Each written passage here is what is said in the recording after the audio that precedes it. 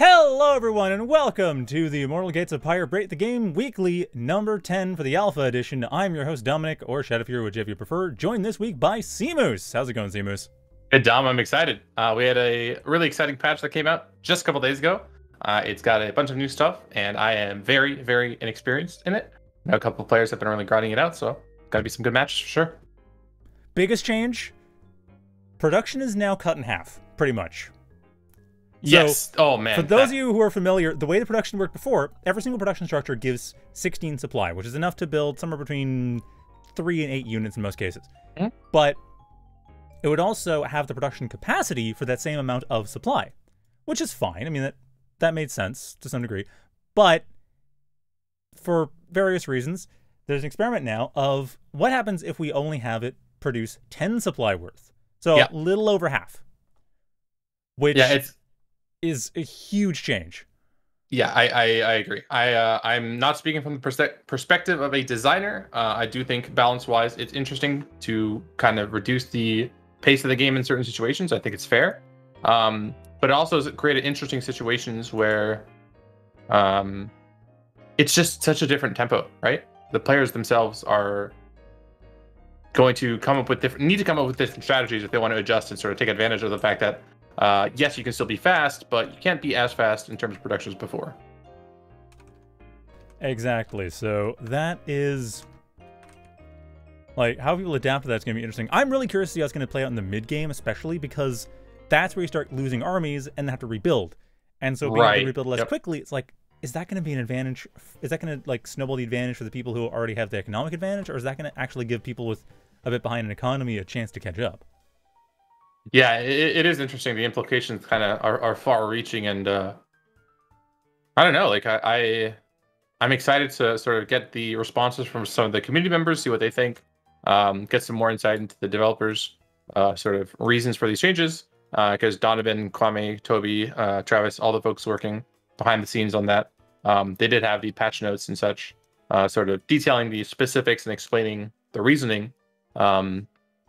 And then it's typically always been fun when I've been involved just as a spectator of other games to see like how much the vision aligns with like how the players execute and how the game evolves. So I'm pretty interested to see it from the dev side too, right? Like how Me too. How different it's going to be. I think the part of the thinking is that this was how it worked in the prototype in Vanguard. You actually didn't have full supply production in Vanguard, so it does follow. Yeah, the historical context there is really important too, right? Vanguard obviously was a way for the founders of Sunspirit Games to test a high amount of design decisions, and as we see them implemented over time in our game, in Immortal here, and then some of the newer design decisions that they think are healthier for the game than older previous ones. It's like a really interesting it's like seeing, I don't know, like Dota created for the first time, like in life, right? Like, because Dota started obviously as a Warcraft remod. Yes, I feel like I was there. A lot of big games that started as a... Yeah, I didn't get to experience that myself as a... I barely got to. My computer just wasn't good enough to play Dota. Okay. Yeah. Like, I tried dropping in a few times, and it just chugged. Because having 10 human players and all the AI stuff, like full 16 players on a max size map. I mean, Dota, the entire design with Dota was essentially take everything in the Warcraft 3 editor and jam it together into a single game and make it work. So when you do that, weaker computers are going to suffer. But anyway, that is not the case. This game is designed, not purely aggregated. Yep. And ladies and gentlemen, we are into this. So want to take a look at the teams here. We've got Hydraulix teaming up with Magicall up against Bemnex and Drago. Dom, if you don't mind, what can you tell us about these two teams? Hydraulix and Magicall are definitely the most experienced at Immortal. Like both of these players, Magicall in particular, grinds out games like it's like they have nothing else to do. And Hydraulix, well, they don't play as much. They are still been a very strong player to watch. Drago, on the other hand, they've been kind of on and off. You see them sometimes as Boomercraft posting videos, but I haven't seen them on at least looking for game very often. And Bemnex is a very strong StarCraft 2 player who has dominated tournaments in the past, but I haven't seen play a lot either. So we have two very experienced Immortal players versus two very experienced strategy game players who aren't quite I don't think are quite as experienced with Immortal specifically. Yeah. I remember Bemnex also very commonly has teamed with Skruffy in the past. That's right, and both, I think Skruffy is also a GM in StarCraft. Yeah, they are very good at the games, and I believe they were sort of part of the folks that entered as we during that alpha wave, right, a couple months ago. That's right. In the spring. And yeah, when we if I'm not mistaken, they won more than one event, at least one event as a team. So I'm curious to see how they were kind of pretty much the there. strongest team. I just have not seen a lot of play from them. At least I haven't seen a lot of activity from them. They might be playing just randomly, finding games, just not the Discord. That's just the main way. I know. And the fact that it's a new patch too, right? It had been a little bit of a dry spell in terms of updates, as the team was focusing on some other priorities and a lot of back-end work. However, something that you mentioned before obviously was the production, but another significant change, and we see that sort of reflected in the picks, the Immortal picks here. Mala and Ajari got some pretty nice reworks. Oh, we're going to be seeing those. Yep. Just you wait. Once we get some Pyre going, no, I don't want to spoil it. Yeah. You'll see, guys. You will see. It's pretty fun. Speaking of that Pyre acquisition there, coming in the middle of the field here for Hydraulix and Magicall. We did see Drago get a little bit earlier, so basically across the board, the values are even. But we'll see whether or not Hydraulix and Magicall, as they have a pretty large grouped army here, if they actually want to go for an aggressive play. Looks like they do. We might have the first combat. Ooh. Certainly going to be pressure coming in from the blue team. The cutoff. Oh, this is dangerous. Sapari. Deliver from evil. There we go. It's T-Pod Arzum. There we go. All right, so to explain what was going on, the change has been that Mal and Ajari now have several abilities which will summon them onto the battlefield. At the moment, Ajari is T-Pod Arzum because it's placeholder art, but that was Ajari being summoned on, delivering the units directly. It's not just an aesthetic change, because a lot of the abilities, you can actually move the summoned Immortal around to provide extra shields, or in that case, it's providing shields to things nearby. There's another one that will just provide shields. Heaven's Aegis is now a normal ability which provides shields to units near Ajari as she moves around. So the positioning of the Immortal actually matters a lot, which is really cool, because positioning just is the thing that makes strategy games work. Yeah, it's really interesting too, because it sort of blurs the line of what a hero unit is. It's not actually a hero unit, right? You don't keep it in the game the entire time. It doesn't level. It doesn't necessarily kill units individually. But it's there, and it's what you are playing as. That power fantasy of being a, godlike demigod in certain situations is. Oh, I'm so excited to sort of see it take this next step and to continue follow it as it evolves. I mean, it's about as much the Deus Ex Machina as you can get in the most literal sense. Literally, right? Like, especially with the Ajari, you just yoink, your goddess comes in and just kind of sets you back. Literal and historical sense, because that's how they did it with the Greek plays, is they'd have the person playing the god be basically winched down into the stage. So it just feels like the same thing, and them just dropping from the sky. Yeah. I love it. It's great. Well, it's always good when you get Greek tragedies involved into something. Is that it? Is that like the key to success? Any sort of entertainment product, whatever, is always going to be successful. Oh, speaking of success, Drago now in trouble here because he's actually low on Pyre. I'm not sure if he has enough to get the escape button. However, he is pressing forward with the Sapari force. They don't have the escape button. This is a lot of Sapari. This is well, the bonus arts coming in, it's going to be tougher. They have, however, gotten an infusion of Pyre, thanks to a bunch for the units on the side. They have enough. Oof, they have enough. Oh my goodness. Process. Okay. That was brutal. Only 3 Sapari left of the 10 that came. Yeah, that was and not really much economic damage, right? So ultimately, not really. No, a bit of less mining time. Nothing. Another worth attempt, nothing worth 7 Sapari. Right. Like that was Drago is known for doing some crazy aggressive stuff, but I don't know about this. Oh, we see Mala coming out on the battlefield there. That is the full art. That is actually Mala. She is not animated, but she is not T-Pod Arzum. And she is providing a buff for her teammates right now. I believe that is the one where that might have been the vampirism effect, where you can get lifesteal based off of your kills, right? I'm not entirely sure. Lifesteal based off kills and units that die become kittle. Yeah, and then Red Harvest Rain of is Blood. the name of the ability. Yeah, Rain of Blood is the sort of iconic ultimate of hers we've seen before.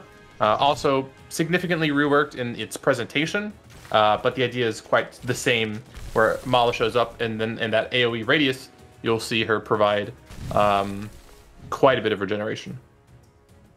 And then, of course, there's a brand new ability, which is the Prophet's Favor, I believe it's called, where units that die will cause your units to be upgraded. Like, just to get bigger and get 30% boost on everything. That is brand new. I don't know if... I hope we're going to see that, because otherwise I spoke too soon. But I'm sure we're going to see it, because it seems like a pretty busted ability in a big combat. Yeah, just looking at the effect of that, I couldn't wrap my head around it initially, and I was like, wait a second, if this actually works, the upgraded units could be incredibly powerful. But right now, Bemnex and Drago being aggressive. Hydraulix and Magicall with more Pyre to play, though. Yeah, dropping out the Mark Prey. And that does give a little bit of damage advantage. All right, again, there's the Red Harvest. Kittle popping out for Hydraulix.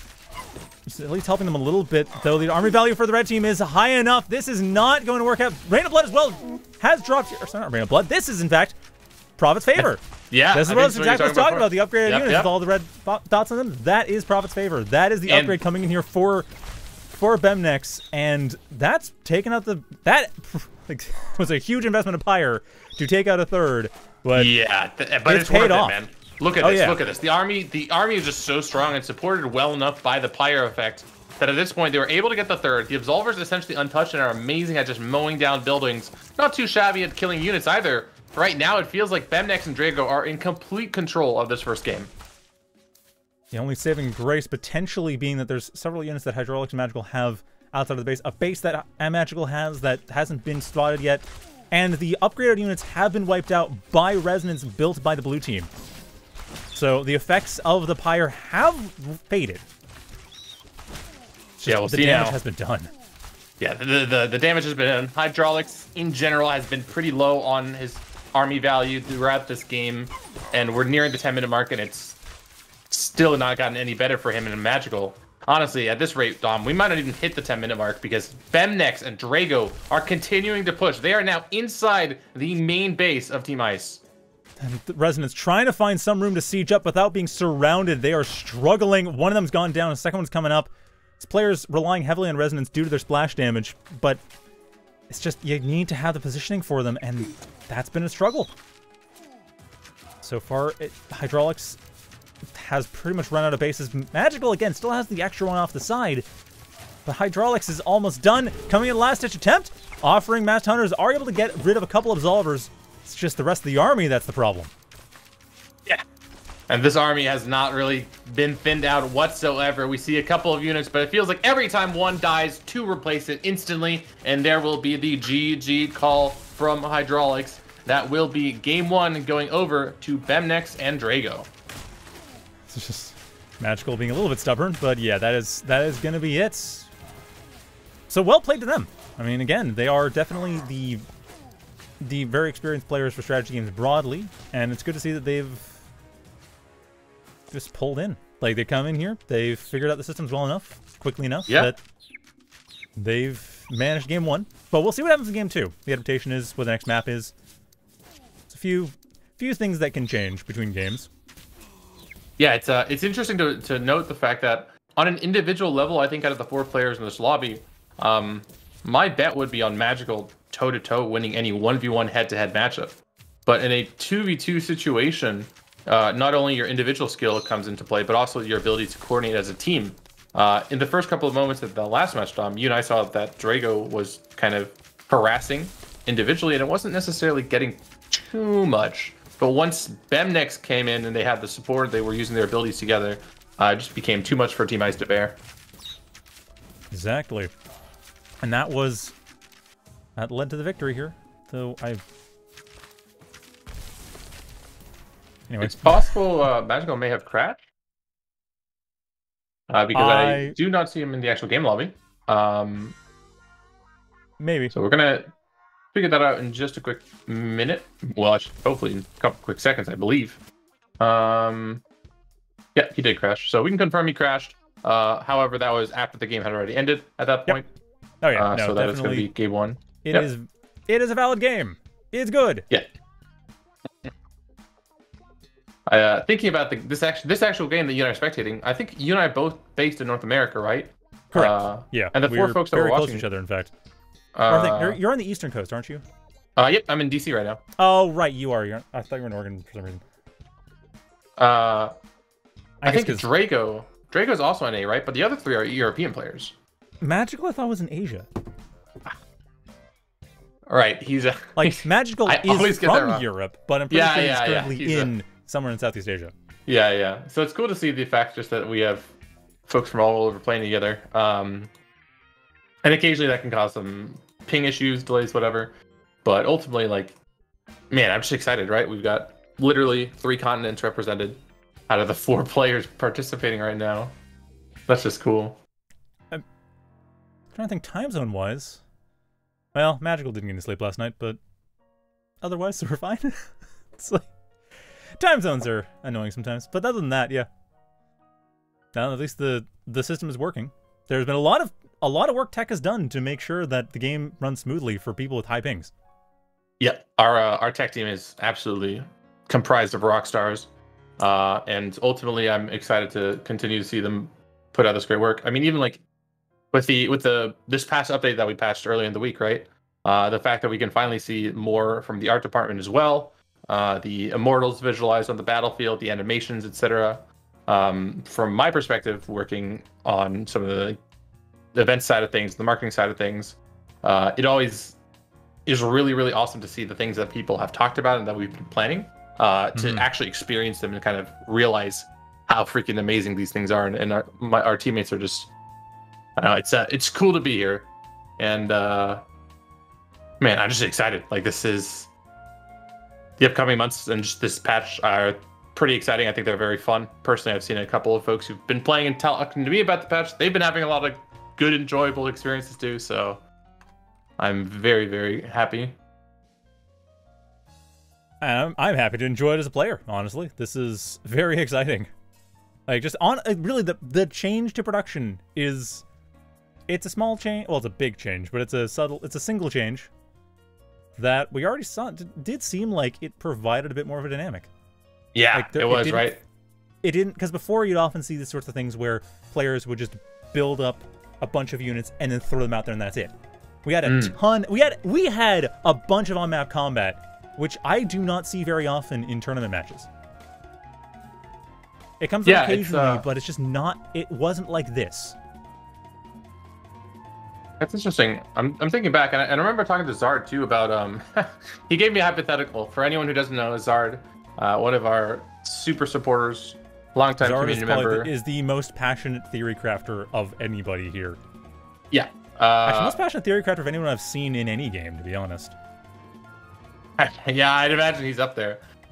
He and I were talking about the supply chain last night as he was sort of describing to me the fact that he's put a lot of time in to play these games. And he's like, Seamus, imagine at one point, all of a sudden, the enemy comes at you with like 6 behemoths, you know, at like the 5-minute mark or whatever, and they're upgraded. Like, oh my god. Yeah, okay, I see why the production change, right?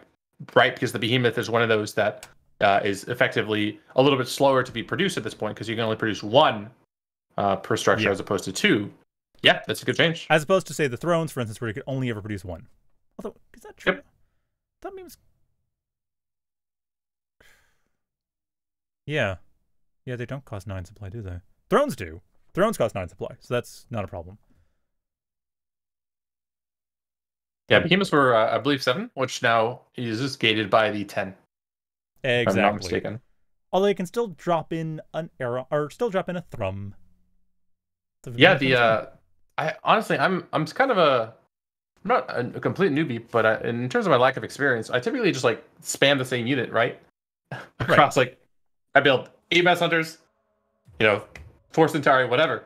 But you're right, the mixing matching now, obviously it was available before, but now it becomes like even more important, you know? It's more that, it's not that it wasn't available before, it's that it was suboptimal before. It's actually another thing I noticed is that the way builders, because the way that the economy works, even from the beginning, is that when you build a production structure, if you save up the money after building it from one base, you'll actually get just enough to have fully produced, like on the old system, to fully produce. You have 400 alloy, which is what you need to build an entire production line. But that meant that building anything else was generally a bad idea because it cut into what military you could build, which severely reduced the range of build orders. But now you can only spend about 250 of that alloy, depending on the, and give or take 25 or so, which means you have another 150 alloy that you could spend on an extra ether extractor, or you could spend on defensive turrets, or you could spend on saving it for the next expansion. I mean, yes, you're going to want to build the units on the second production wave, but by that point you'll have gotten more money. So you can just use that money for other stuff that can make you money or can keep you alive far more efficiently, but you also there's the choices involved. Or even just build a second production structure using, like, you cut 100 into your production, but then you have 2 production structures. Yep. So I just feel like you have more choices. We'll see how that plays out, but first on the face of it, it's like it appears to give you a lot more options without cutting into your production, or without cutting into your ability to play the game. Well, we'll see how the players adapt to it for sure. In the second game now, in our round 1 match, we are on Embargo. Interesting counter pick. It's the specified 2v2 map. Obviously, out of the few maps that we have in the game currently, we have a couple that function both as 2v2 and 1v1. Embargo is incredibly large. Has its sort of iconic ancient in the center, and the 2 turrets very, very close to each other. So I do find that it lends itself well to 2v2 specifically, and I think it's an interesting counter pick from Team Ice, from Hydraulix and Magicall for sure. They're clearly relying on having that space, which last game they started out quite aggressive.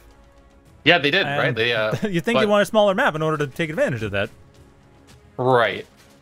Interesting 3v2 fight going on. There are reinforcements coming from both sides, but I do feel like Ice has the numbers advantage here. However, the turret, they don't want to give away this Pyre for free, but I just don't think it's going to happen. Yeah, the Spar, they're getting body blocked. The Bone Stalker's doing the job. Magicall just holding the line. There you go. There you go. More Pyre for the team. They are really on point on the whole map control thing. So far, Bemnex and Drago are not too far behind yet, but man, that's going to add up. Bemnex and Drago have not gone for the Pyre themselves. This map doesn't have as much Pyre, though. Like, it does just have these 2 camps plus the center ancient.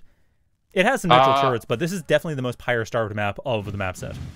I believe it actually has Pyre miners on the complete outskirts, in the very sort of north. We see the Sapari force from Hydraulix there. Wait, am I trolling? I think I'm actually trolling. No, you're right.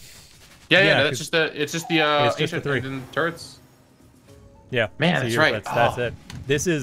That shows you how often I've seen Embargo. Honestly, it's probably my least viewed map, both in playing and spectating personally. It is 2v2 only. That's basically why. Yeah. Like we've tried playing 1v1 on it, and it's best that it's for 2v2 only.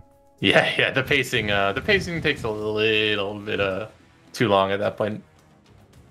All right, Dom, what is this going on over here? We got 3 Saoshin just chilling up in the north line, scouting / maybe they have a more nefarious plan.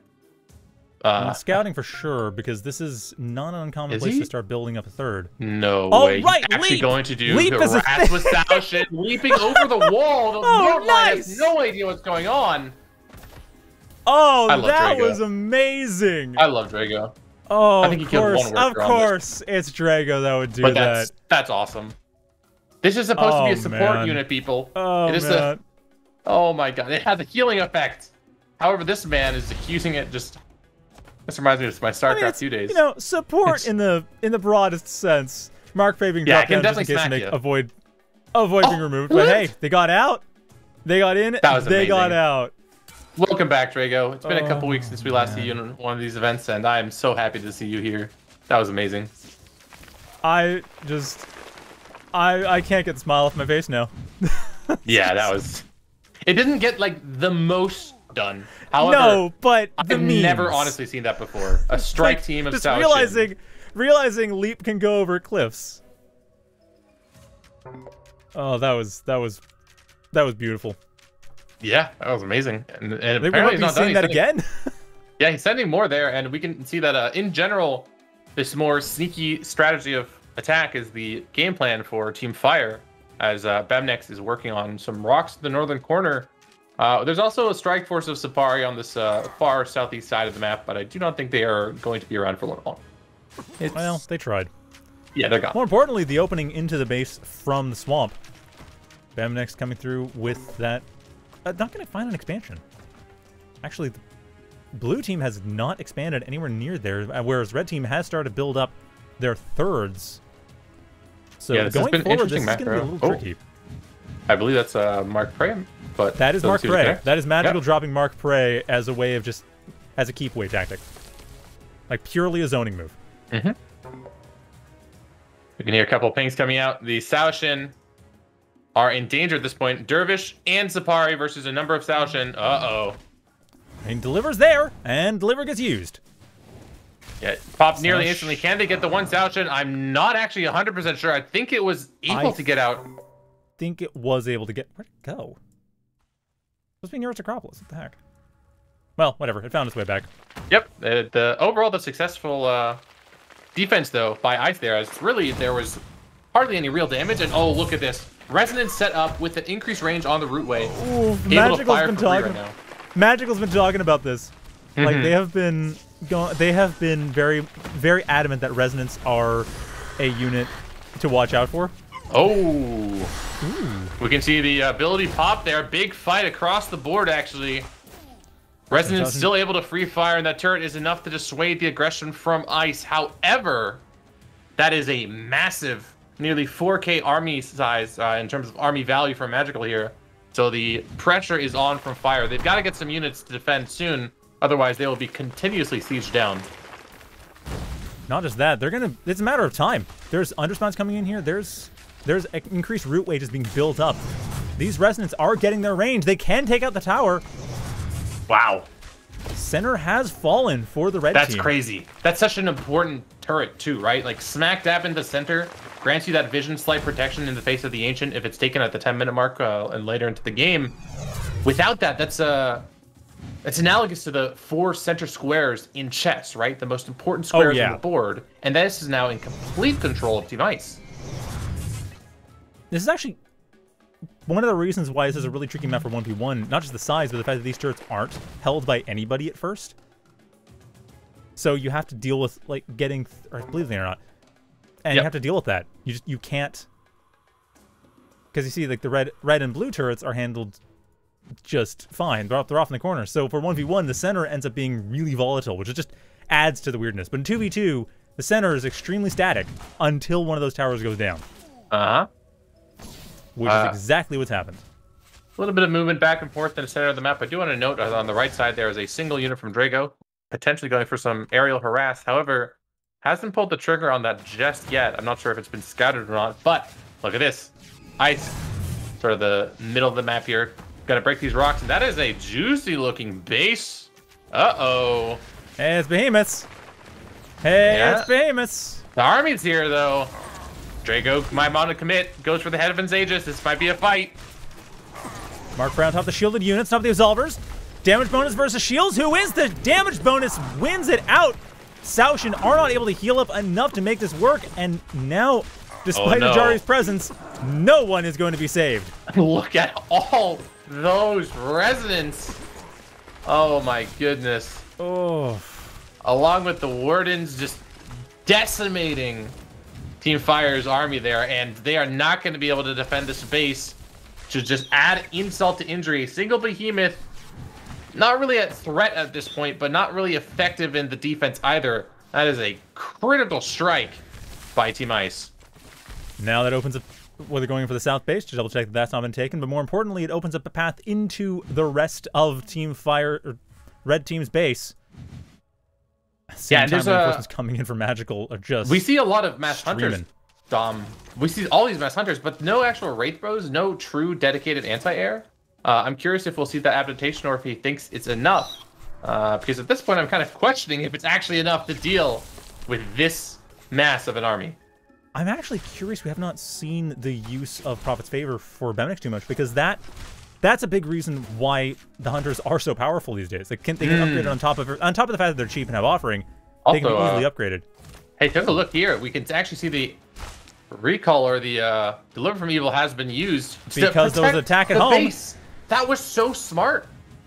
Oh my goodness, I love that ability. Deliver from Evil, by far one of the coolest abilities, in my opinion, when it comes to just outplay both offensively and, as we just saw, on the defense there. Expert play from blue team has allowed them to apply pressure onto Drago's base. From here, it's looking like blue team's still a little bit iffy. They had to pull back half their forces. And unfortunately, as much as, like you said, Deliver from Evil is a really great move for defense, it is not... I mean, okay, unfortunately, in order to keep it balanced, it doesn't teleport that many units. So you end up splitting your army sometimes. Yep. We'll see now the Ancient has been started. If that bar is completely blue, that is a significant amount of Pyre. There you go. Over to Team Ice. Able to push their advantage there. But I do want to point out a sneaky base taken in the top left corner of the map.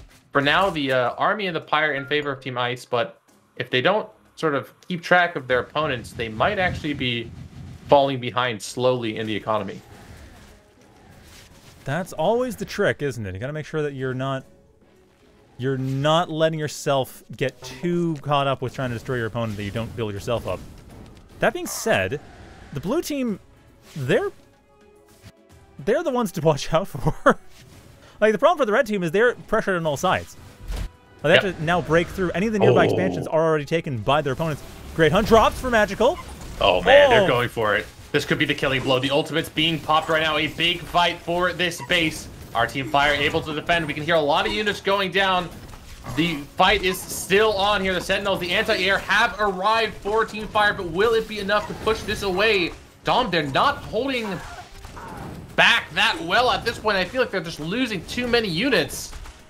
Thankfully for them, Hydraulix has lost a few, but you're right. This has only been a Pyrrhic victory at best. If the red team was able to defend this, that's not a whole lot of help for them. The Behemoths are at least providing enough support to push back, but the damage has been done, the base has been destroyed, and the economic game for Team Fire is falling apart as they have now, I think, do they have any?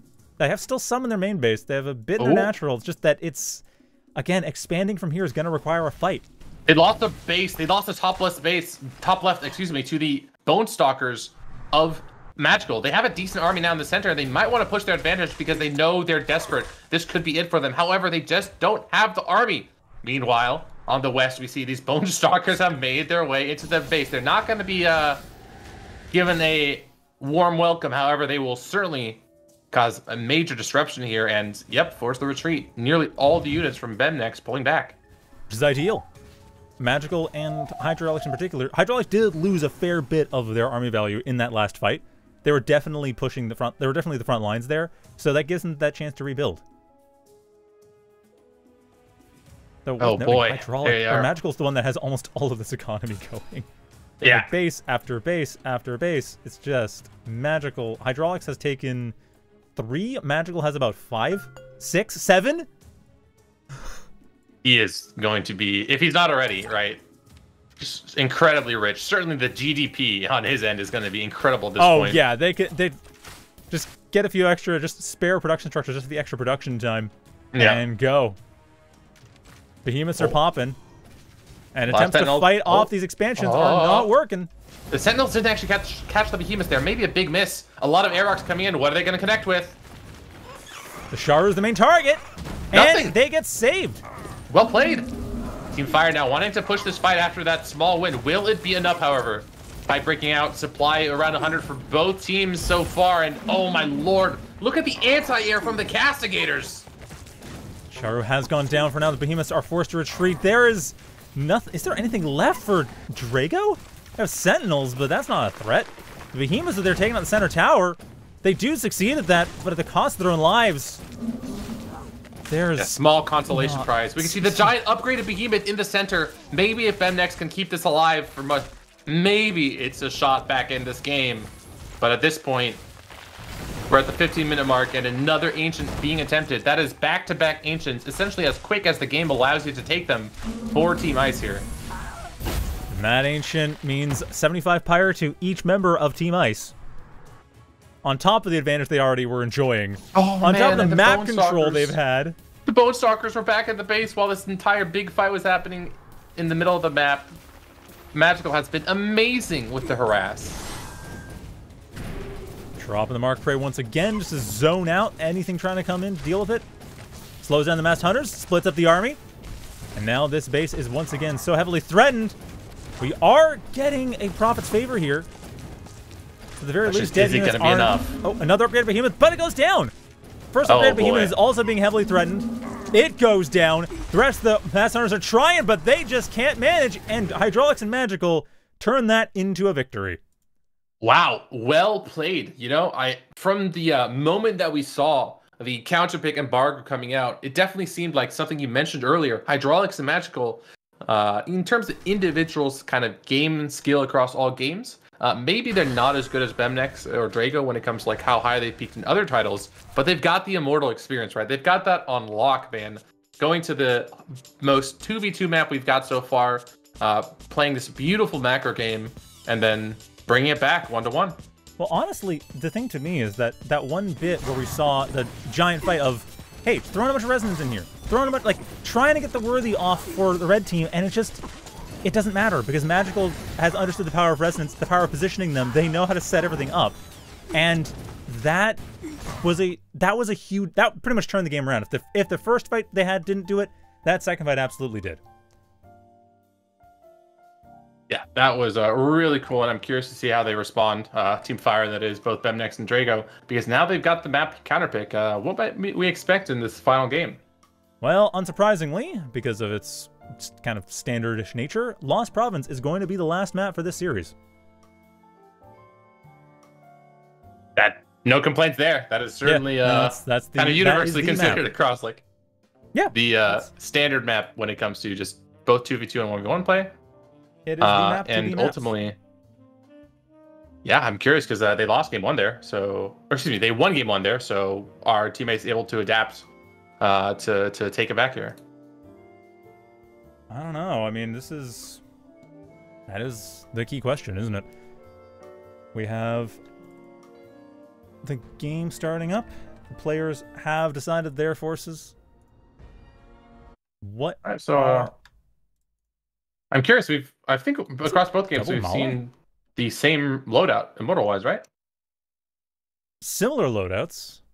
I mean, Magicall. Yeah, Magicall is Zolan Mala for the blue team. Oh, no, sorry. Last time they had Ajari on both sides. That's right. Hydraulix was Ajari last time. That's why we're getting Heaven's Aegis on both sides. Interesting. So, looking back at that first game, right, it was a little bit of early aggression from Ice, and then overall, Drago went in individually, and then they went in together. That is Drago and Bemnex. I think that the overstepping from Team Ice and the sort of skillful Ajari play from Drago specifically gave Team Fire the advantage there. But we're not actually going to see that in this game. So I'm not really confused, but I am like curious, like what Drago's thought process is here, and I guess we'll just have to see it play out. Yeah, both of them going for Mala this time. No Ajari on the red team. Actually, very quick production as well. Not going to the fast expand, Jericho. Which means we got to keep an eye on them. As always. Yeah. Drago's Trixie.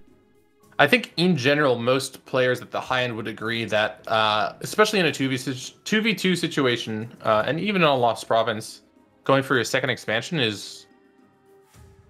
Wait a second. What is... Maybe I'm wrong. Magicall would not agree with you. Both. Most people would. Magicall would not. Well, both Drago and Magicall went for production first, for the altar, going for units. Yep. But also, Magicall's been talking about this. They are very convinced that early production is the way to go. Okay, that's interesting. I'll need to ask him about it. As personally, like I said, my experience does not come nearly as close to understanding the intricacy of the game. And I think right now, Magicall, in terms of legacy status, Magicall has been one of our top players in general, and is one of the people with the highest amount of sort of breaking edge current meta technology. So we'll see how this plays out. And at the same time, we do have a slight power advantage for Team Fire. So while Magicall may have this breaking edge technology, they are going to need the resources to actually execute on that.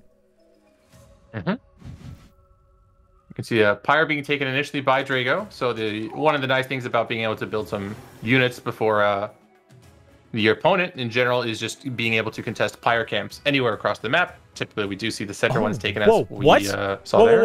Yeah, Magical the Soul Foundry early? Like, Soul Foundry before units. This is new. This... Yeah. Yeah. Okay.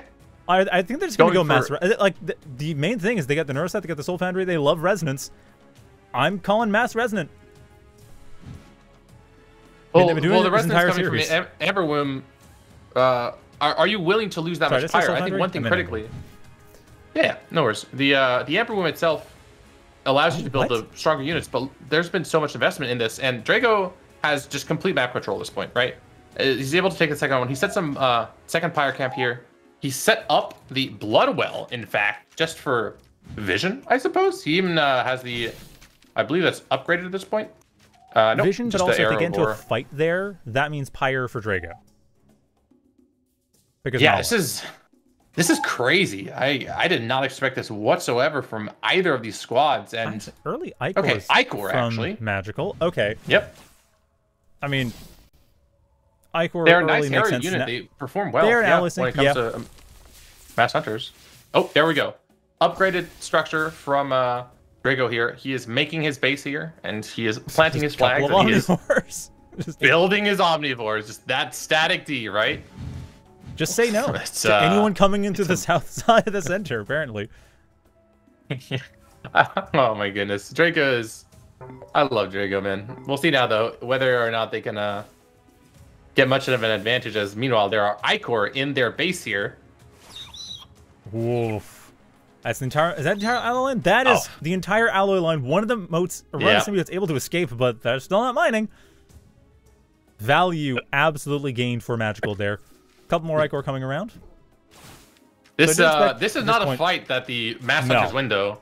So you better call some reinforcements and back up real quick. And it looks like they will, but Magical's gotten a lot of value out of this little squad of Ichor so far. Okay, what Drago, what? Hold on, buddy. How are you gonna get the enemy to commit to fighting you in the center point of the map when you've got such a structure, right? Might be a little redundant at this point. It's like, they're just going to go to the top side. Two separate strategies going on right now, and one team is entirely okay with ignoring the strategy of the other player. Yeah, they're just going for Pyre Miners. They don't care. Like, Pyre Miners, towers. In fact, they're doing fine for Pyre. And harassment, because why not? It's like, sure, you got the Pyre, sure, you got this position, but what good does it do you if you don't have the money to build units with?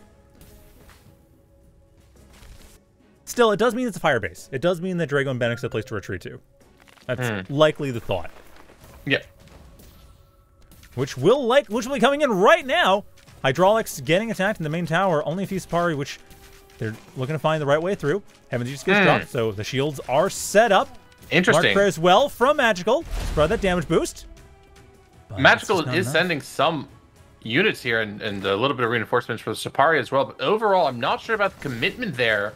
Because this army from Bemnex to Drago is pretty sizable. Oh, you say that. It was sizable. You were right. But now it's not so good for them. Everyone going for the Prophet's No, at this point, they have the Bala abilities, right? It was the Immortal cooldown to this point coming into play. Like, their opponents had just wasted some fire there, and they're able to get some advantage. However, you're right in noting the fact that their army overall is diminished from its initial force. Reinforcements kind of coming from all angles from Team Ice, but they are able to defend for the time being. Uh-oh. There they go. No, don't push this. Once again. Oh, man. The Resonance are going to help, but it's tough. They're able to break the line. You know what? Maybe I was giving the Omnivores too much credit there. No, pulling Ajari down from this guy definitely did the trick. Like, the extra shields and Zapari from Heaven's Aegis, I think one or two of them might have died. Pretty subtle, but it worked. And it really worked, right? At this point, Team Ice were able to... whatever plan Drago was planning, they thwarted it nearly in its entirety. And Drago and Bemnex are essentially on the supreme back foot. Now, Drago has a ton of available resources to spend here, but he's got to actually build some units so he can protect his stuff, because right now he's just wasting them. Or maybe... No, they're not wasting. They're supply blocked. Supply blocked. Maybe. Yeah. Maybe that's it here.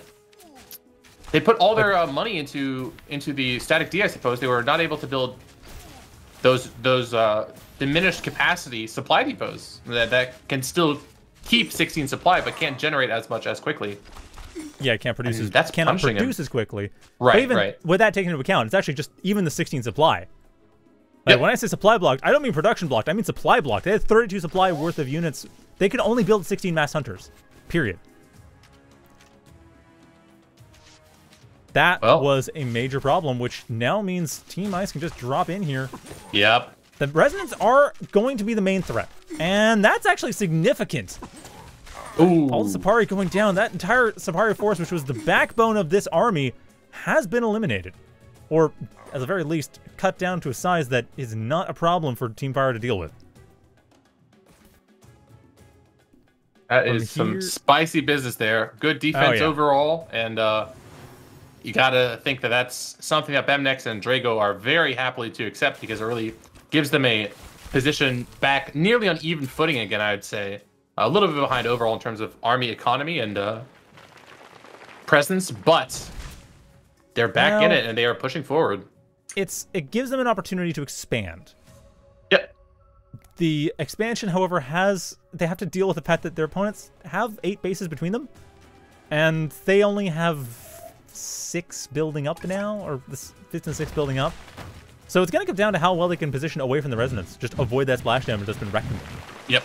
That being said, Bloodwell is being set up now with Resonance on the high ground. This will be a much better position for Bemnex and Drago to hold.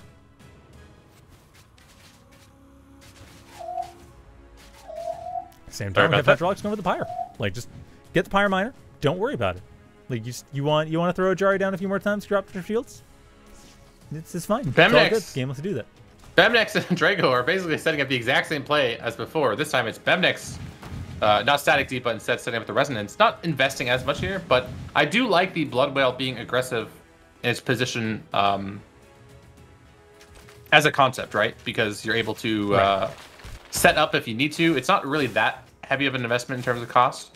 It will be flushed out as we see Fire is actually sending their troops to defend a strike force of Sapari. But meanwhile, Ice might be going for the killing blow here.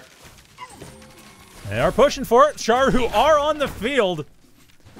And no kills, though. Not too much damage, but they are forced away, right? There's no way they can win this alone. Not easily. Oh, my lord. How many resonances? Karath is tricky, though. It's hard to count them out numbers-wise. Yeah, but, oh, geez. I'm not going to try to even bother how many resonance there are right now. Between the resonance from Magicall and multiple Sharo here with their Ostrikes. And the underspines for good measure, just to have that extra range. Yeah, exactly. Oh. Yeah, Bemnex and Drago, they've got a decently strong army. However, they really have to micro this perfectly if they want to win. They have the Pyre. Drago has 150 Pyre. They can drop a Rain of Blood if they wanted to get that stuff healed up. They have a decently sized army to make that work. I mean, they weren't shy with setting up the Prophet's Favor and Red Harvest before. It's not like it's a big problem. So there's definitely enough Pyre that Team Fire can get in and make this even. Rain of Blood, there it is! Yep. Drago dropping it down. Big commitment. And that's good heal setup. It's a lot of regen for Fire. However, they really need to find value here. They have not been playing the macro game as sort of long game focused as their opponents have. They are trying to get value out of taking out this third expansion. The question is, can they actually do it, Dom? The answer remains to be seen, though Heaven's Aegis dropping down will help out Hydraulix. And the Resonance are able to come in. The force from Bemnex and Drago no longer supported by Mala's Rain of Blood, and it is going to be going down. Despite their best efforts, this force from Team Fire simply cannot break. Wow. Yeah, that was a really nice defense there. Team Fire just trying to retreat, taking a pretty significant blow. If they're even able to defend the onslaught here, we'll see whether or not Ice decides to push it farther. You've got to imagine they will, as they are just barreling down with their advanced, aggressive, upgraded units. They've got like 80% total of map vision across the board compared to Team Fire, which is comparatively much less spread across the map. And there it is, ladies and gentlemen. GG, the comeback. 2-1, Team Ice. Hydraulix and Magicall will be moving on to the winners finals. Congratulations to them, as that was a very well played game. Oh yeah, that was it's interesting when in any competition, right? Sport, esport, whatever it is, there are times when you play your strategy, there are times when your opponent plays your strategy. Sometimes your strategy is better, and sometimes you don't play into their strategy. From what we saw in that last game, I feel like Ice, Magicall, and Hydraulix just had a better strategy, and they executed it overall much more efficiently, right? Going for the really early upgraded tier 2 units like you suggested, totally paying dividends for them there. Which is great to see, personally, because I think that I like that playstyle. Yeah, it's kind of cool. Like, I mean, let's say Icors get more representation, but the idea, I liked it. It was a interesting variety from what we've seen before. Yeah, as it stands, we've seen a couple of different metas kind of throughout the game, and I do like to see, like you mentioned, that variety, being able to choose, right, have that diversity. I want to amass a lot of tier 1 units very quickly, a lot of infantry. I want to build into the later tech, right, which is occasionally called like tier 3, sort of like stronger aerial units, or going for more the tier 2 style with, I mean, Resonance, I don't want to call them a utility unit because they're not, right? They are long range, high damage, splash, but they are not, to me, seen commonly as a kind of effective mainstay of an army. However, in that case, sort of going for a couple of Icor to be aggressive early and harass, and then into the Resonance just worked out beautifully for Magicall. And it was honestly a bit of a risky move. You know? I mean, it's you open up, you don't have anything to protect against much. You have your teammate that can help, but if your opponents if Drago and Bemnex did go for hard production, they might actually manage to deal enough damage to make that turn out. Hang on. Oh. All right, so it looks like the next match going underway right now. There's I believe it is Highdra and Spockling up against Unknown and Jim. Jim. And then we've got the Walter team comprised of Skruffy and Santa to follow. Yeah, I'm not sure what's going on with Highdra and Spockling. Apparently there's been some difficulty getting the game going. I believe Highdra and Spockling got one game. Okay. So let's see. It's part of the issue with me subbing in to broadcast to cast along you or anyone else, not to be as readily available for administration. Right. But we will get into that game in just a couple of minutes, guys. If you haven't already, be sure to follow the channel. Dominic, I believe you are giving out a couple of keys as well, right? But yeah, for those of you who are unfamiliar with Immortal Gates of Pyre, we've got a community Discord. Welcome back, welcome back. Anyway. You all set? Yeah, I'm all set. Cool. Well, get a phone call, but okay. Let's see. So it looks like the match is underway. We'll get into that in just a couple of minutes, and we'll continue the tournament then.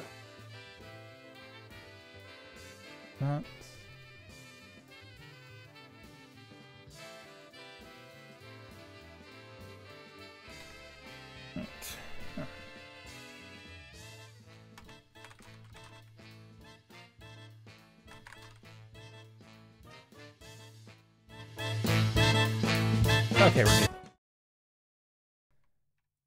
Hello, everyone, and welcome back to the Immortal Break the Game Alpha Weekly number 10. I'm your host, Dominic, or Shadow Fury, whichever you prefer, and I once again have Seamoose still here. How's it going, Seamoose? It's good. I'm pumped. All right. Yeah, so we're coming back, right? We just saw a really cool best of 3 with Hydraulix and Magicall making it to winners finals. And now we will see who their opponents will be. I mean, we saw this. I don't. Oh my like lord! The whole thing with the Dominic. I cannot believe you've got live replays going. Oh yeah, but it's like just that blood well, that whole blood well setup. I don't know, man. Drago. I mean, it got broken down, sure, but still, that was some serious cool stuff. Yeah. Gotta make that a thing. I mean, BuzzFeed quiz time. After the update this past week, what Immortals do you expect to see out of these 4 players? Ajari and Mala? That's my guess for the Family Feud game. That's fair, that's fair. I think it's funny, typically Orzum has been like the Immortal.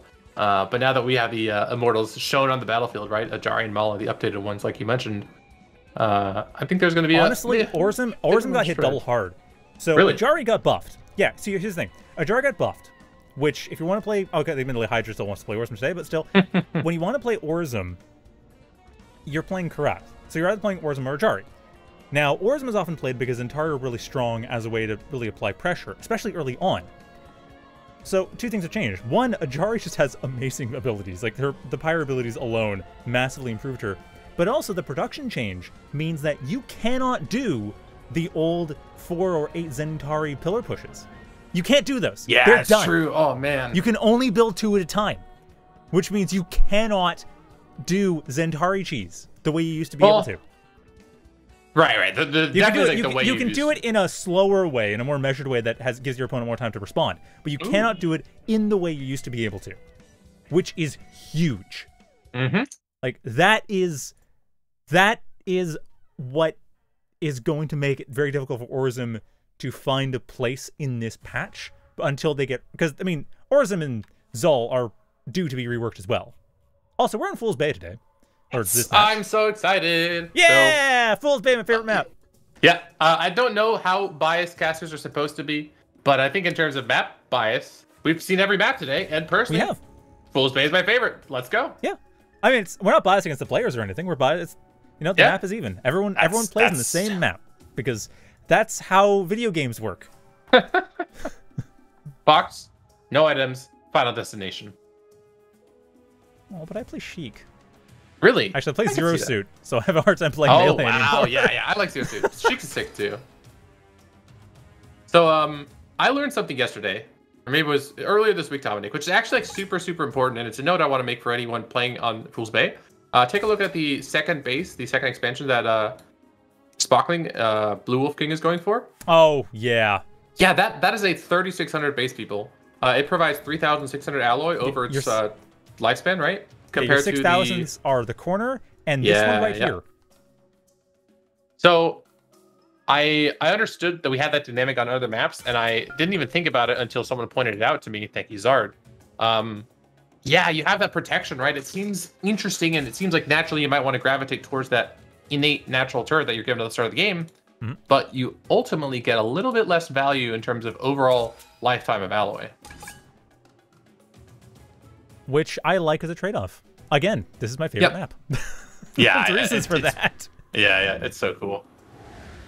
A lot of pings from, I believe, every player, like both teams at least, but not any corresponding. There you go again.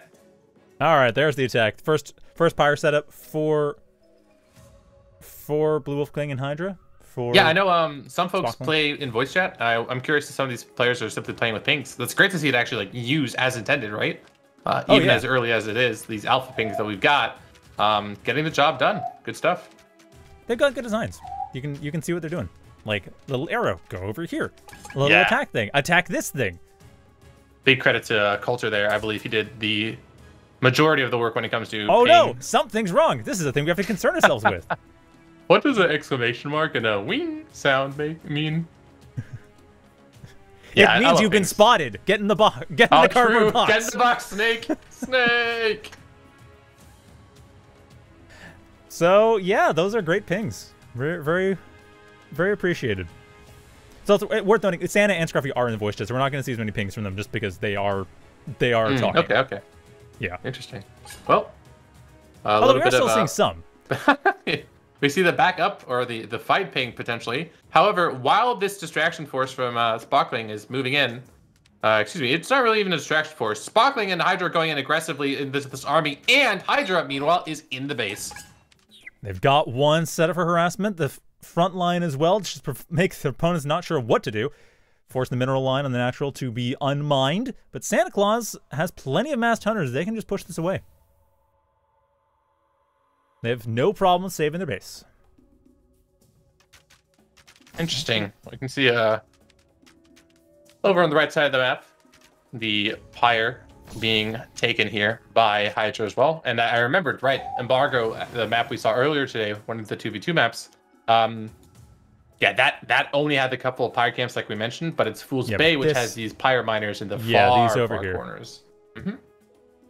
It also has little rocks splitting out, the only double ether base outside of your main. Yeah, those rocks are funny. We've had some interesting bugs with them. Oh, wait, did they not see them? I don't think they did, Dominic.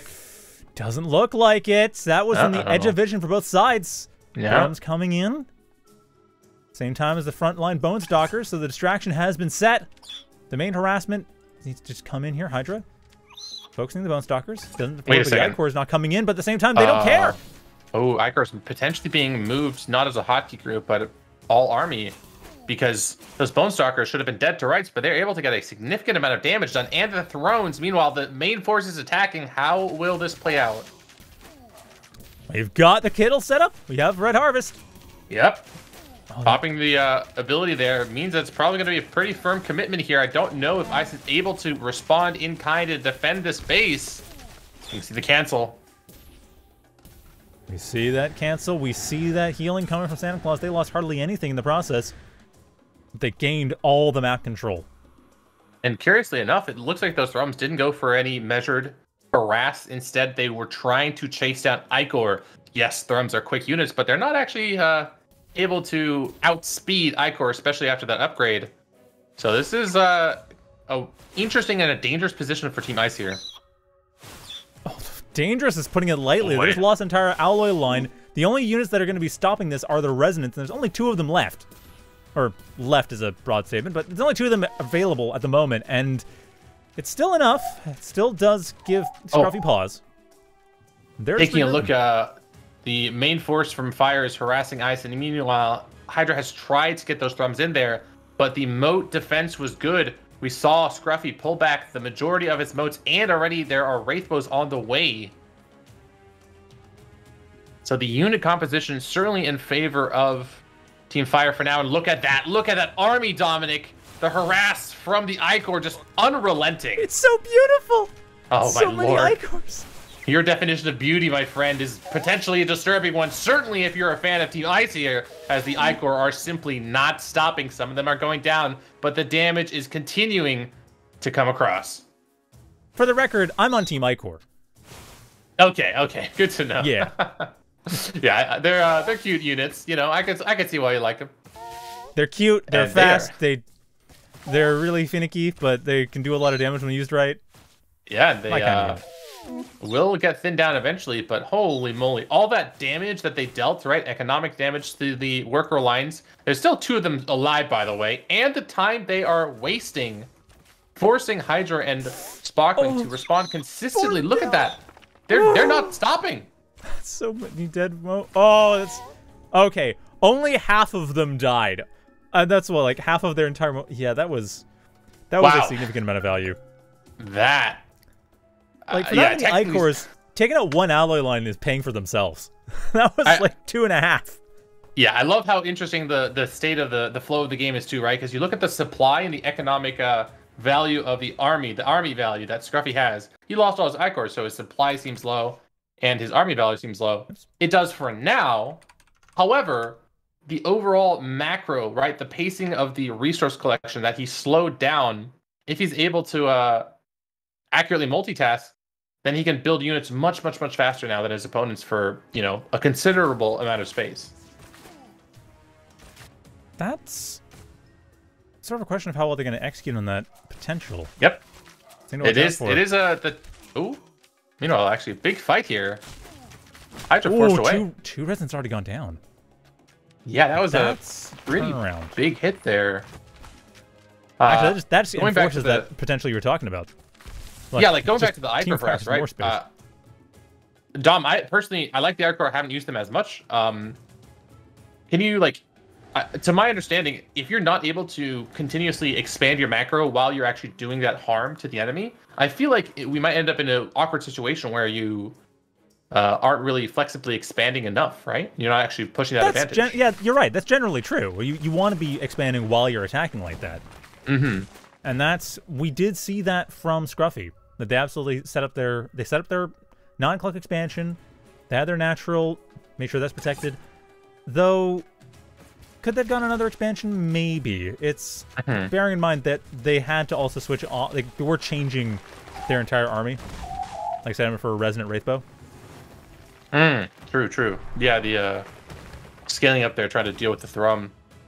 Exactly. And also just trying to deal with the fact that, those Icors are not going to last forever, and your opponents are going to have something to answer to that. You got to answer to their answer.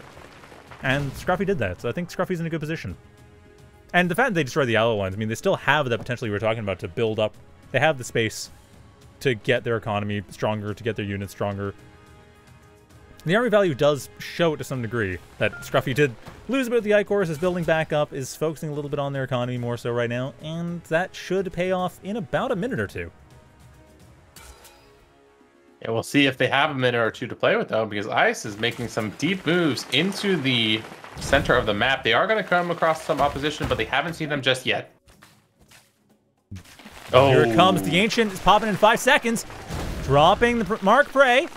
That is a huge problem there. Rain of Blood coming in here. So the entire force in Team Fire able to just hold the center while Hydra's force coming through a choke point, getting messed up, getting Birthing Stormed as well. The Ancient is down, but it's not the main focus. Get rid of their opponent's forces, then take out the Ancient. That's the idea for Team Fire. And another Birthing Storm, forcing the rest of the units to get out of the center. Team Fire has full control of the center, has the Ancient. Team Ice coming in, trying to find one last shot. Maybe, just maybe, start holding it back, but no. Yet another Birthing Storm says no. That was incredible. I'm not entirely sure how we saw Team Fire win that so handily, based off of the fact that it was the flank initially started. It looked favorable from Ice. It did, but the problem for Ice was that one choke point. Like, Highdra having to move all units to the choke point when their opponents already had Rain of Blood dropping. They had full control over the center, and they were set up. Like, Resonance don't do as much damage while moving, so that was providing a lot of problems, and they don't, into sieged up Resonance, into all the rest of the forces, into the Birthing Storms coming in there that could easily hit them, because again, they are in a choke point. At that point, it was basically 1v2, and Highdra trying to trickle in reinforcements. Yeah, that's a rough blow. Favorable position, but I think you're absolutely right. Did not work out the way they wanted to, and now we'll see how they respond. Meanwhile, the Thrum on the left side have really been kind of just cashing in their, 9 to 5 without actually doing any work. However, I think Hydra's worried that there's not enough, right, exactly. Like, the Erebors are set up right. So looking at conditions to victory here, how could you see Ice coming back? Well, there's a couple expansions, like this expansion over the 3 o'clock, and with a little bit of finagling, the expansion over to the northwest would be expansions they could take. Heck, even this third here, they could take at least the 3 o'clock without too much risk, assuming they keep it hidden, and they've got enough map control they can enforce that. So at the very least, that would even them out on economy. From that point, it'd be a matter of just cutting off their opponent's vision and then setting up expansions. A little bit riskier, but they will need to do that at some point in order to get back in. That being said, their army value isn't that far behind their opponents. Okay, yeah. So it's not like it's not hopeless by any stretch. Yeah, I think in terms of the Behemoth, that's a very significant number of Behemoth there. Fire really needs to respect them. Well, they have the Wraith Balls already, so some preparation was made. It's just whether it's enough, well, that's what the next battle is going to show, since these Behemoths are definitely on the front lines. Is that Siege Wall going to go down? Yeah, it's getting outraged by the Resonance. That's funny. Goodbye. I mean, Mala has Resonance too. Yep. Only one Siege Wall, so kind of a bit of a loss, but not like crazy investment. I thought I was cute though, trying to get that set up. At the same time, we have openings made into the center. Just to prevent that same choke pointing problem we saw in the previous attempt to get to the center from Team Ice. Oh, Mark Ray dropping on top of the birthing storms. The roots, the combo, Team Fire maybe just decimating the behemoth here. Wiping them out completely with the birthing storms. He's so low. It can't do anything. I was going to mention how there was this calm before the storm. It had been quite a while before we'd seen any real combat. And then in like 5 seconds, this huge victory in that fight for Team Fire. And they might not be done yet, Dom. Well, the Dread Sisters are getting their charge back up. Rain of Blood gave them their ammo back. They can just keep going. That is brilliant. I love it. Those upgraded Immortal kits coming into play. Team Ice on the back foot. Certainly going to lose this expansion here. Trying to do the best what they can with their army. They've got a big army, though. Birthing Storms. The Birthing Storms. And some roots on top of that, because why not? But that's just thinning out the army, and that's too much. Hydra and Spockling throwing the towel, and the Walter team take the first game. Team Walter there. That was a surgical game. I loved how just they got challenges along the way, right? They had to deal with the Thrum. They had to deal with a little bit of harass back and forth, right? They were technically the ones being flanked. Like the enemy team was kind of across their line of scrimmage. But every challenge that they had, they just completely overcame. And just in that last couple of moments, that really big fight, oh my God, that was such a beautiful Vice combo. Just decimating the behemoths and pushing the game from there. Perfect use of the new abilities. I am so happy we got to see it. I'm just happy we've been able to see, like, really get the new stuff showcased. Yeah. Because that's been exciting. Yeah, absolutely. I love, from my perspective as one of the folks at the team, it's interesting because it's the farthest the game has come in terms of how it, like, plays, how it feels, the experience, right? And I'm also like, like, how can we improve this, right? I'm excited, like, about the future in terms of, like, certain upgrades on, like, clarity.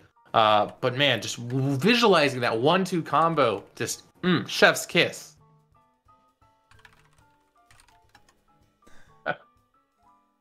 Players discussing map right now. Yep. And admin suggesting that the players respond with any map. If you don't give me an answer, I will give you Frontiers. Which, for anyone who's unfamiliar... Oh, no, I can't. Okay, never mind.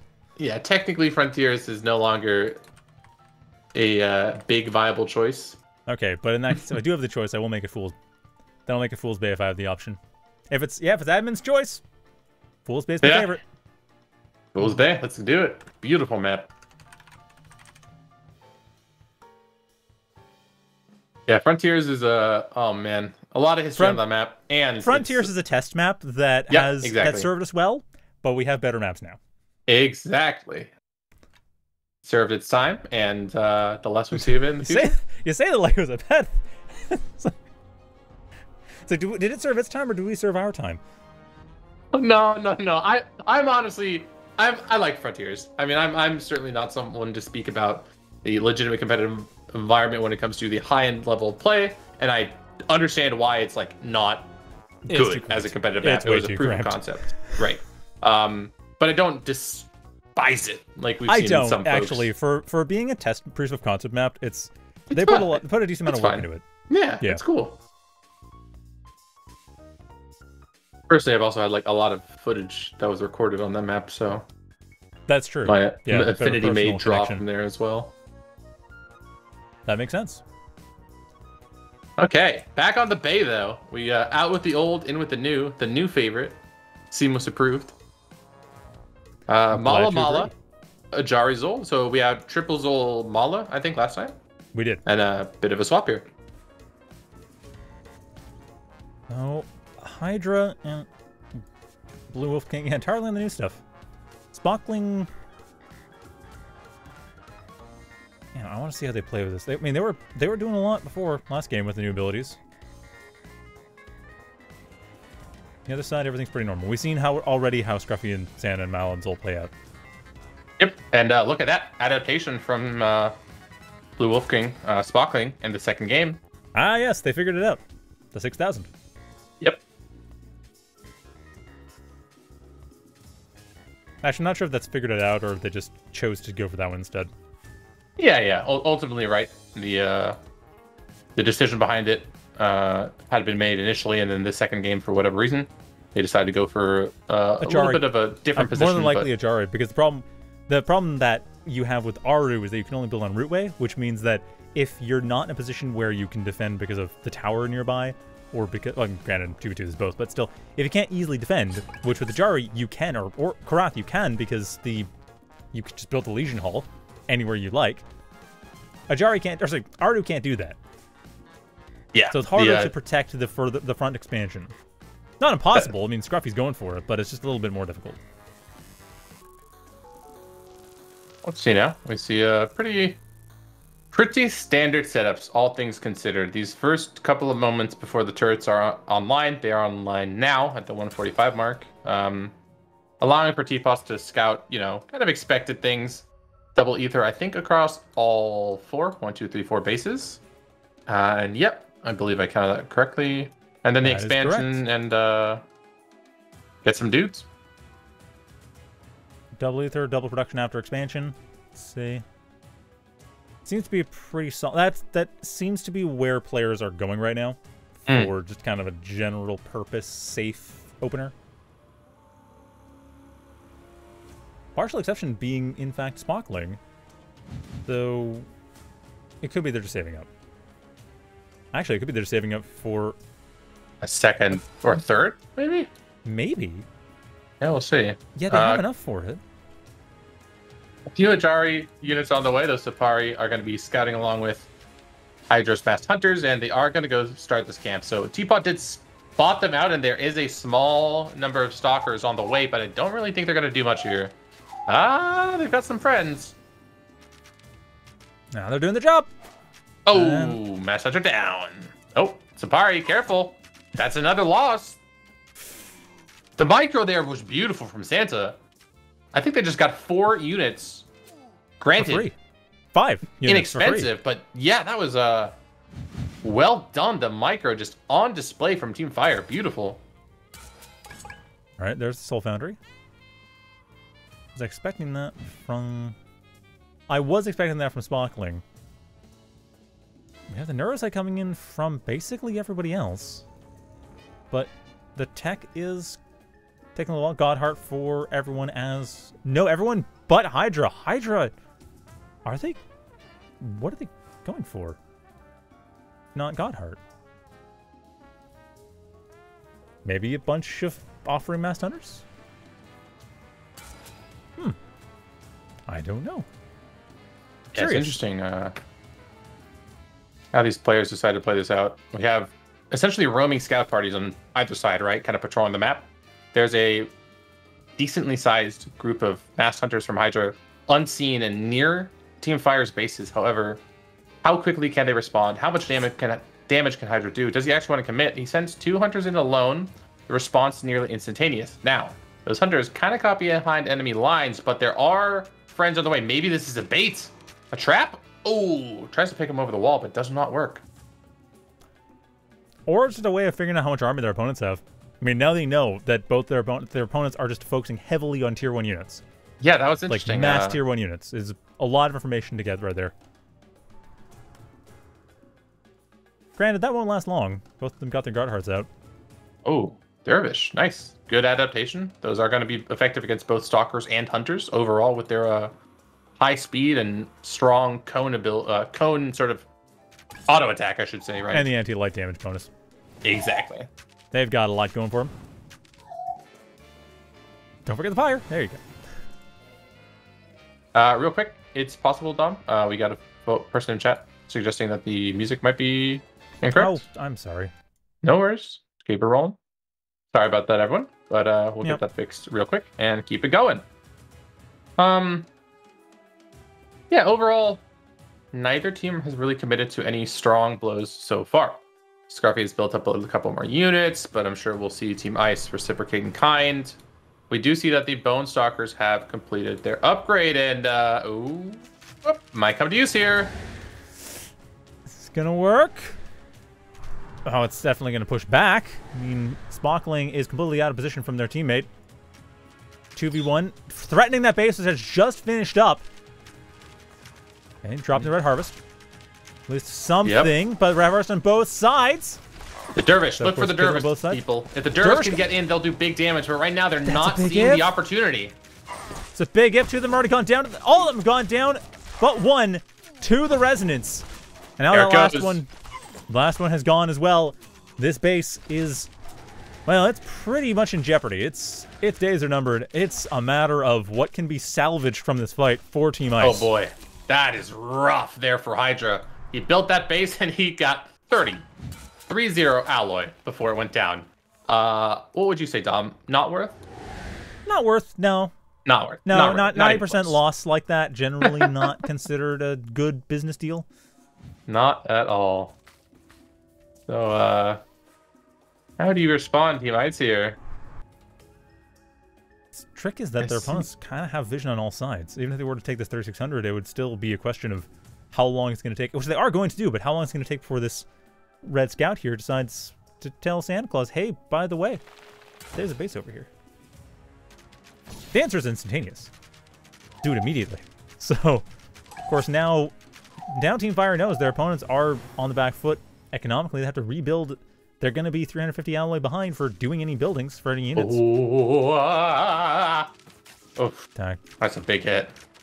It is a big hit. The offering is coming through. Is the cancel going to happen? It is. Immediately places another base back. I mean, don't waste any time. You push their opponents back. Trouble here. Oh dear. Oh no. Spockling got, no, close your eyes, everyone. There's nothing to see here. Highdra just getting a huge loss of value here. Just being 2v1. Spockling was trying to send units to defend, or I should say attack along with Highdra. However, intercepted in the middle of the map. And now Highdra being caught out means that free reign for Team Fire. I do not think Ice are even going to bother defending the space, try to get the cancel off, but they are amassing as many forces as they can here, Dom. They got the pincer at any rate. It's going to be hard to get out of here. They have to fight their way out. I don't think that's going to be a threat. Some spells being propped. Yep, you can see that the Vice landing, but there's not really that much damage follow-up. And look at that, the Zephyr simply cannot get in range of these Resonance. It is absurd. It's Resonant Mania here, as just the units can't even get their autos off. There you go. One hit from that Zephyr. Oh boy. Oh man, yeah, Resonance are good. They're a solid unit. Yeah, they are literally animated. They are rocking, they are rolling, and they are coming for your bases. Ladies and gentlemen, Team Fire continuing to push here onto this expansion for Spockling. Gonna do their best to defend it, but I'm not entirely sure it's got much life left in it. No, Spockling is just, they are down to their main base. They have no moats around the map. They have been struggling to find some economy beyond this main plateau, and even that is no longer safe. The production starts to threaten. Highdra is throwing in the towel, and Spockling follows soon afterwards. Walter team gets a 2-0 victory, moving on to the winners finals. There you have it, folks. Well done to Santa and Skruffy moving on to the winners finals. I really want to credit them. Something you mentioned was their dominant vision control throughout the game, where we saw a little bit of a different playstyle from Hydraulix and Magicall. Vision was absolutely the strategy that Santa and Skruffy went for, and it paid for them in spades. I'm excited to see how those two teams will match up in these upcoming winners finals. Well, you won't have to wait long, because that is up. Who's up next? Back on the stream. In Walter versus Hydraulix and Magicall. What would you like? What's their shipping name? You know what I mean? Like Magicallix, Hydraulical, Magicallix. I think Magicallix. I don't know if we're allowed to say that. Scrub it on. Magicallix, ladies and gentlemen. Yeah, that would work. I mean, I could be talking about cool guitar riffs. You don't know what I mean. Oh, true. Or like no, it's called Fun Sticks. Never mind. Like Fun Sticks is spelled like F-U-N-S-T-I-X, right? So, and Hydraulix is spelled with an X as opposed to. Speaking of Fun Sticks, though, that is a good candy. I don't think they sell that up here. Really? Yeah, I mean, I haven't had it like funny that my mind went there. I haven't had them in so damn long, but it is literally just a cane of sugar, if you don't know, and a bag of, you know, artificial sugar, and you take the sugar on the sugar. Not recommended for anyone, ever, even if you're a child, but very delicious. Yeah, not gonna lie, that seems like a bad move. Yeah, don't. Eat healthy, folks, and drink a lot of water. So, looks like we will be getting Magicall and Hydraulix into the lobby in just a moment. Thank you all for your patience as we get this match underway. And, looks like, yeah, probably just going to remake the lobby. In general, though, these players are amongst the elite we have currently in the Immortal community that are particularly active. And I think in a 2v2 setting, well, even with the most recent patch Tom, it's actually been a little bit since we've seen them play against each other. So, man, I'm excited. This is going to be a treat. A healthier treat, too, than Fun Sticks. Oh, yeah, more like Cucumber. Yeah. Not so fun, but still a stick shape.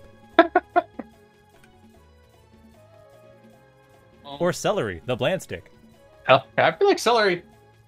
I don't know, both celery and cucumbers are healthy-ish, right? Like, the nutritional content of them compared to, like, a stronger green. But they are stick shape, which is, like, a positive. Yep. I'm sorry, I can't think of... I mean, I guess carrots?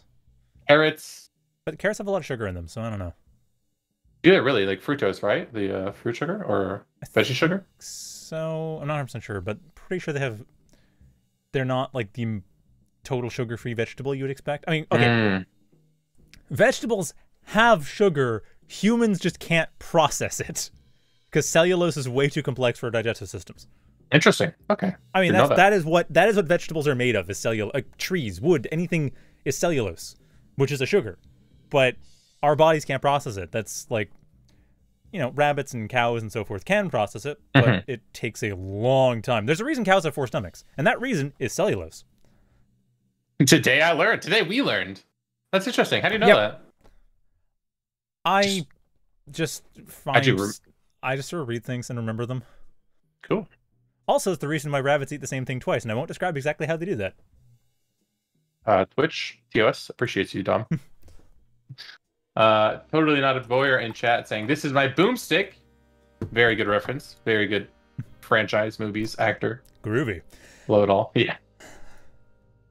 Oh, boy. You know, actually, speaking of groovy, this is like a tangent on top of a tangent, which is from a tangent. I've never seen a single Austin Powers movie. Not one. You're not missing a lot. Really? Well, okay. That's not entirely true. I say that having enjoyed them as a child, I would say they are Mike Myers' best work. Okay. I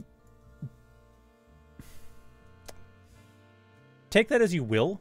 Yeah, the second one is probably the best. Well, the second one's the most iconic. The second one's the one that everyone talks about because it has Mini-Me in it, and it has a bunch of stuff to do with the weird lore of its own world. The first one's probably the best setup for the actual, like, as a movie. Okay, that's interesting. Yeah. But the second one's like they really figured out how to make it. Oops, we're doing this. They kind of have a better idea of how they were setting up all their comedy and everything. And if you watch both back to back, there's some repeated things, but overall, I'd say that it does work out. Okay. The third movie, however, you can skip to that. Okay, good to know. Have you? I'm currently in the lobby. Right lobby. I want to make sure. Are you? Well, I'm not hosting anymore because I had to restart my social client. Yeah, go ahead and see if you can join. The lobby name is a bunch of numbers. Break the stream.